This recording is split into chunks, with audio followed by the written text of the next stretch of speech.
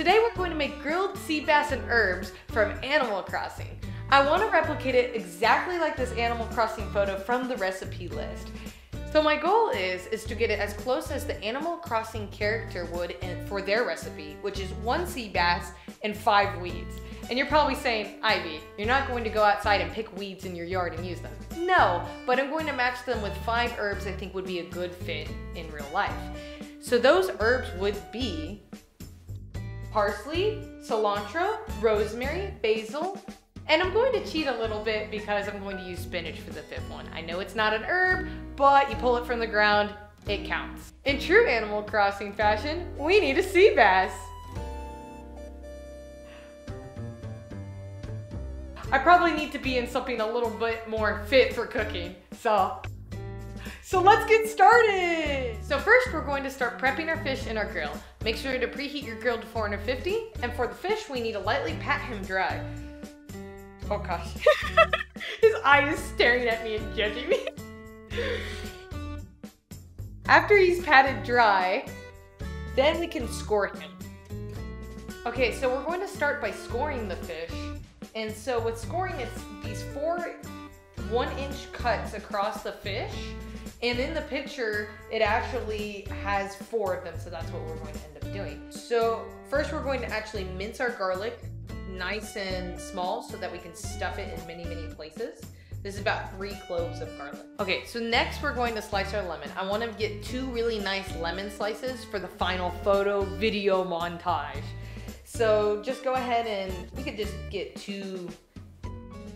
So those are perfect lemon slices. Look at that. Ooh, those look nice. Look at them. So actually for the cilantro and parsley, we're not going to use these big bundles just on the fish. We're actually going to use part of them with our spinach to make that spinach base that the fish is going to lay on top of. And then let's just go ahead and chop them in kind of small, more edible bits. So we're actually going to save our rosemary for the plating because it is in the picture. There's actually like 5 stalks of rosemary coming out. So we're going to use these more for decorative purposes, although they smell delicious. Okay, so now we're going to actually stuff the fish. It should be open where they degutted it and then where our scores are. When you're actually buying this fish at the fish market or wherever you buy it from, you can ask them to degut it and scale it for you because I was not going to do that. They did that for me. I'm very happy. So now let's go ahead and first we probably, oh, this is so scary. I've never done this before. So just take some of your herbs and stuff them in there, you know, stuff them in this weird fish cavities. And then just grab even amounts, garlic, basil, you know, and all that. So I put some in the big boy, and we want to make it look like the picture. So I'm wanting to keep the flap kind of over it. And then make sure you save enough herbs for the little scores here. And it's okay if they fall out later or anything like that happens. It's not, don't sweat it too much. He's looking more like I want to eat him instead of like he's judging me. Well, he's still judging me, but that's okay. Okay, so now we're going to go ahead and squirt lemon juice all over. So make sure he's nice and lemony. And we're also going to brush him with oil on both sides. So with the oil and brushing the oil on the fish, you want one of a high smoke point of 450 because we are actually going to be grilling this at 450. If you use other oils like extra virgin olive oil, it'll start to burn. So I actually picked up peanut oil and avocado oil. But if you're allergic to either of these, you can actually use sunflower oil too, which is pretty cool. I didn't know. I know the most about oil now than I did before this video. Okay, so now let's go ahead and brush him. Okay, grab my little brushy brush. So I'm gonna pour it on and just give a good brush it. You probably want to brush it the way it scores. I probably should have done this slightly before I put the herbs on it, but that's just hindsight. I am learning just as much as you're learning. Should I brush his face? I'm sorry. Oh my gosh. So then let's flip him over. And then if some of the herbs fall back, we just always re-stuff them. Okay, and then let's get him his oil all. And usually I said about 2 to 3 in the recipe. I kind of went overboard with this, but you know, it's okay. So, and then on our actual grill, we're going to use avocado oil so I could just spray it really quick and not worry too much about it. Okay, so now we need to season our fish. So I actually picked out onion powder, salt, pepper, paprika, garlic powder. Really, you can also use lemon pepper. It's really whatever your preference is, and that's in the recipe as well. So let's go ahead and season him. So I love adding a bunch of seasoning to whatever I'm cooking, and more than just salt and pepper. I feel like having a depth of flavor is really important. So now he is pretty much ready to be grilled, but now we'll want to go ahead and work on our leafy green bed that we're gonna be putting him on top of. So now we're going to go cut our rest of our parsley and cilantro and put it in this pan here.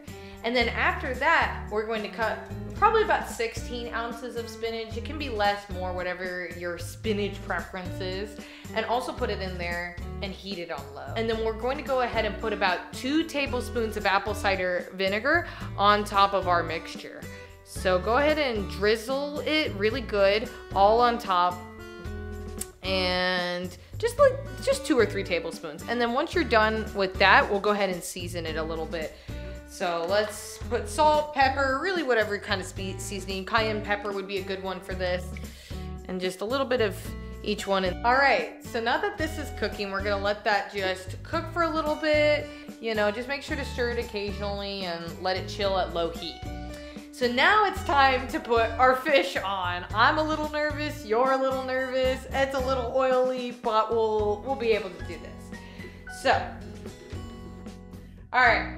So now we are going to put our fish on the grill. So he will take about 7 minutes on each side. Ooh, nice sizzle. Oh my gosh. So while the fish is cooking, we're actually going to make a little bit of a butter to put on him at the end. So go ahead and dump 3 tablespoons of butter in a saucepan, and we're gonna put it on low heat. And then we're going to add parsley and garlic to this butter. All right, now everything is cooking and looking good. So we flipped the fish. His skin's coming off a little bit, but don't worry too much about that. And then the greens, we went ahead and stirred a bit. So they should look just kind of like wet with the apple cider vinegar, and then just keep cooking them until you're satisfied with them. And then the butter, go ahead and melt it with the parsley, the garlic, and all of that. I ended up using parsley flakes because I forgot to get some parsley from the fish to put in, but that's okay too. So we're actually going to use this butter to drizzle over the fish at the end so it gets a nice flavor. A few moments later. All right, so hilariously enough, this room is not the kitchen, and the grill blew out the fuse. So we had to turn it back on. So right now the grill's in the kitchen. So the fish is finishing cooking in there. While the fish is cooking, we're gonna go ahead and start plating everything and get it prepared to lay the fish on top of. So first we're going to put our bed of greens on, and I think they look good. They look like pretty similar to the picture. The picture's a little bit more green, but because I added the apple cider vinegar for flavor, it is a little bit darker than that. And we're gonna spread them around, and then we're going to put our sprigs of rosemary on next. Now that the bed of greens, I kind of put a hole so we can make the greens go all around like the photo. And so now let's go ahead and do the rosemary sprigs. So they're kind of just randomly placed like that, just kind of all around.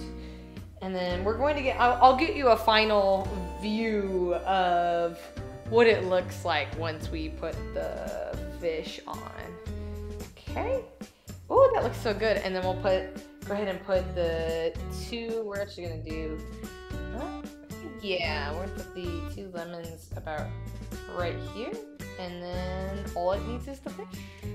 All right, so now that I have electricity again and a finished fish, we're going to go ahead and plate and pour the butter on top in a nice fun montage. So cue to that.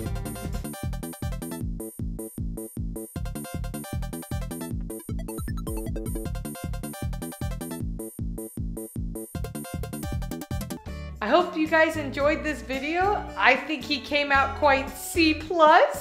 if I do say so myself. Oh, it's disgusting. Come on, oily, big ass fish. God, he's so heavy. It's really important. Oop, got a bit of paprika on there. Oh my gosh. Okay, if that's okay, we'll just kind of spread it around. See, no big deal.